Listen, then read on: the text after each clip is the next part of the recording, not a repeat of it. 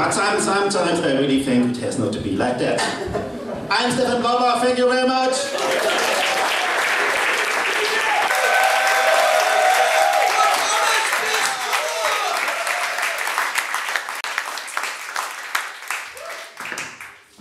Hello, ladies and gentlemen.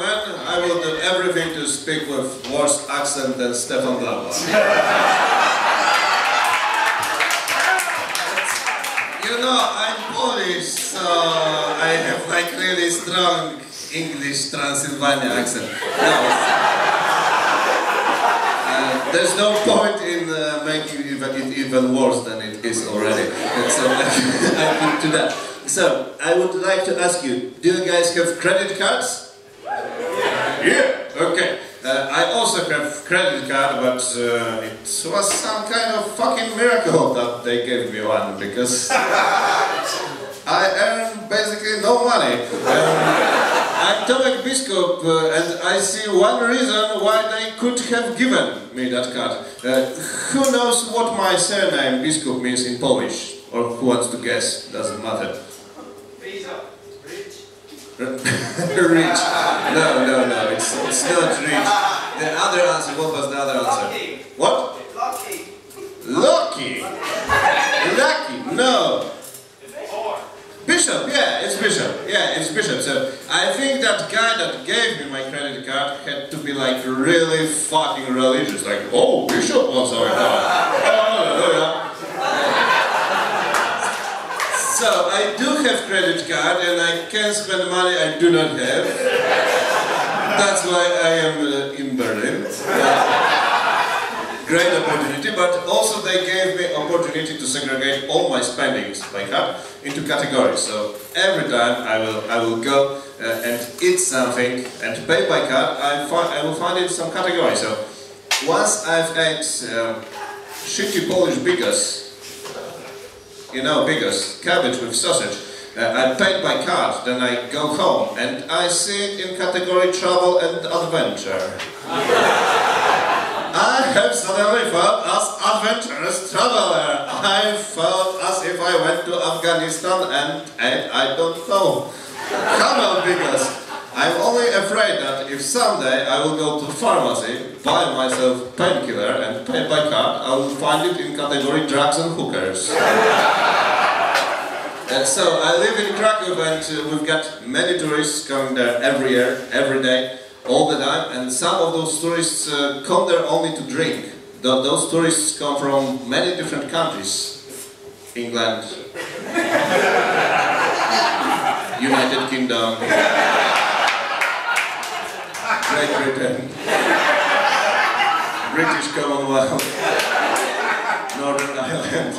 And let's take some imaginary guy, let's call him Gary. He just came back to England from his trip to Kraków and he meets his friend Emily in the streets of London and she's like, "Oh Gary, how are you? How was your trip to Poland?" To Kraków, I mean. "How was your trip to Kraków?" "Oh, it was great. I don't remember damn thing. We have went to Peace on Mariacki Church, I've heard. Nobody remembers that, but Polish police was nice enough to send us some pictures.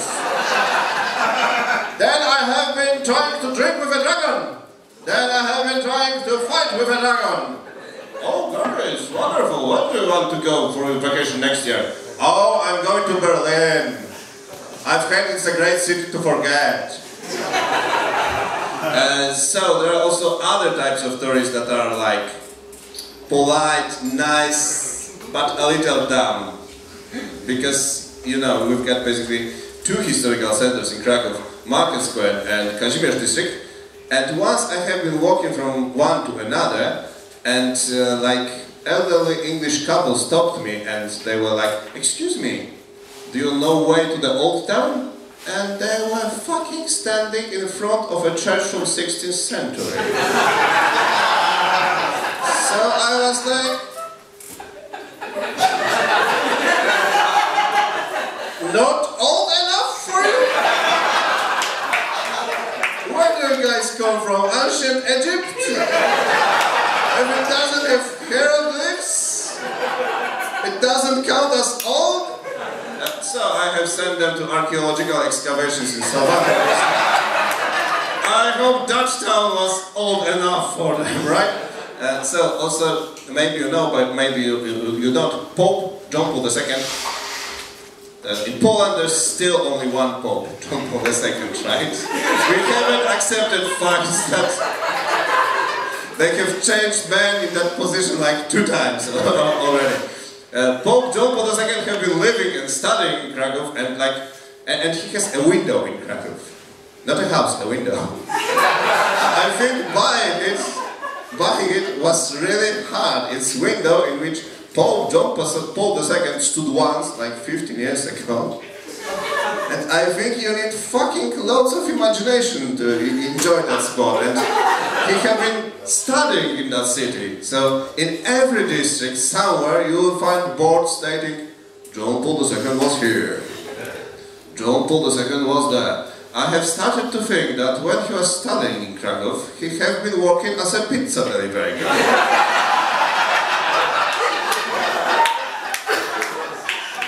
So you will also find some boards stating, John Paul II slept here, John Paul II slept there. I have started to think that maybe he was pizza delivery guy with narcolepsy. Big Have you ever heard about Polish freedom fighter Józef Piłsudski? The thing is, when he was fighting for Polish freedom, he had been traveling to all the Poland, and in every small town you will find boards stating, Józef Piłsudski slept here, Józef Piłsudski slept there. I have started to think that at least on one occasion, John Paul II and Józef Piłsudski slept together. Thank you very much, ladies and gentlemen! Thanks for having me! See you later on the bar! So, this set was recorded at Cosmic Comedy Open Mic in Berlin. I'm sure you have noticed the guy at the beginning. That's Dharmander Singh, he's host of Cosmic Comedy. If you ever will be in Berlin, definitely go see his show. He's a really good comedian, okay? And if you ever will be in Kraków, definitely come to see my show. I do stand-up comedy here in English as well as in Polish, so if you understand one of those 2 languages, I'm sure you will have a laugh. Und jetzt vielen Dank und auf Wiedersehen.